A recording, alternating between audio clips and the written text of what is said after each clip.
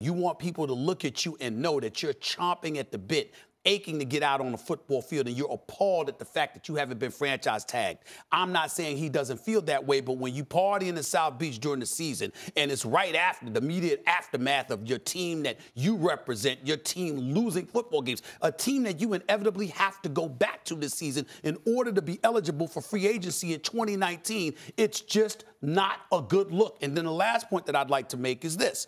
Now, this is just me.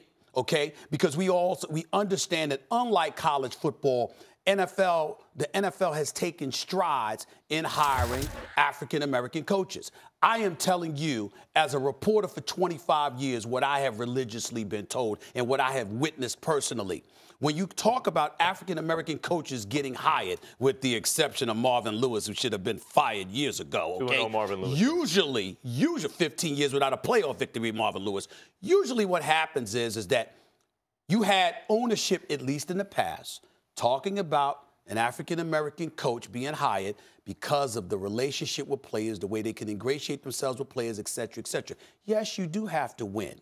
But you also are held to a higher standard to some degree to exercise, quote unquote, institutional control. And I'm seeing all of these players and acting up. I'm talking about on the Steelers specifically, only on the Steelers. All of them who happen to be black. And this man, Mike Tomlin, I said on Pittsburgh. Yeah, two. I'm talking about, you got the offensive line, talking about Le'Veon Bell, you got Antonio Brown, you got James. I mentioned a few players. What I'm saying is, even though he doesn't deserve it and it's going to be okay because he wins football games, the bottom line is that puts Mike Tomlin in a very precarious position. And it offends me that these players don't appear to have a heightened level of sensitivity to the man that they're answering to in that regard. I wish they would do better and think about somebody other than themselves. There's dysfunction in Pittsburgh. And Max, the reason that you're wrong is everything that we're hearing from Pittsburgh, whether it's whatever clip we show, when we hear from Mike Tomlin, there is nothing about football. Everything is about social media, a back that hasn't reported. There's nothing being talked about as far as the Tampa Bay Buccaneers, who, by the way, are 2-0. Nothing really being said about the fact that their defense is atrocious. Everything has been outside of football. And a big part of that, and a big part of the blame goes to Mike Tomlin. Because when you're the head coach, you set the standard. You set the message, okay? Last week, week 1, you hear all this talk from players talking about Le'Veon Bell. Well, the Steelers knew, Mike Tomlin knew that Le'Veon Bell probably wasn't going to report, okay?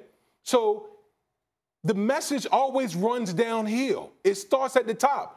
It should have been known to the players. We're not going to address or we're not going to talk about guys who are not here. That's number one. And have the same message. That's a good point. That's a good point, but I don't think they knew he wasn't going to report. Wait, hold on. Let him finish. Because the one thing I'll say, when I played for the Patriots and Bill, every player, the message kept getting regurgitated time and time again from the players. And you know where it came? It came from one person, and that was Coach Belichick. Yeah. Okay? You see this stuff with Antonio Brown. The fact that Mike Tomlin couldn't clarify that it was excused or inexcused. It wasn't excused. It wasn't excused because if it was excused, he would have said it. Okay? So you have all these things going on.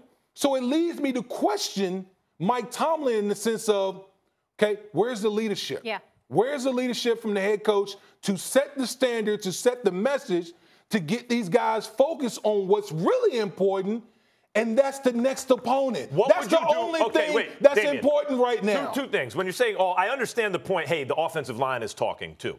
And I think that's a fair point to make. But what do you do? Like you say, like they knew Le'Veon Bell wasn't going to report. I thought he might not report. I kept being told, no, hey, the players keep hearing he's going to be there before the season started.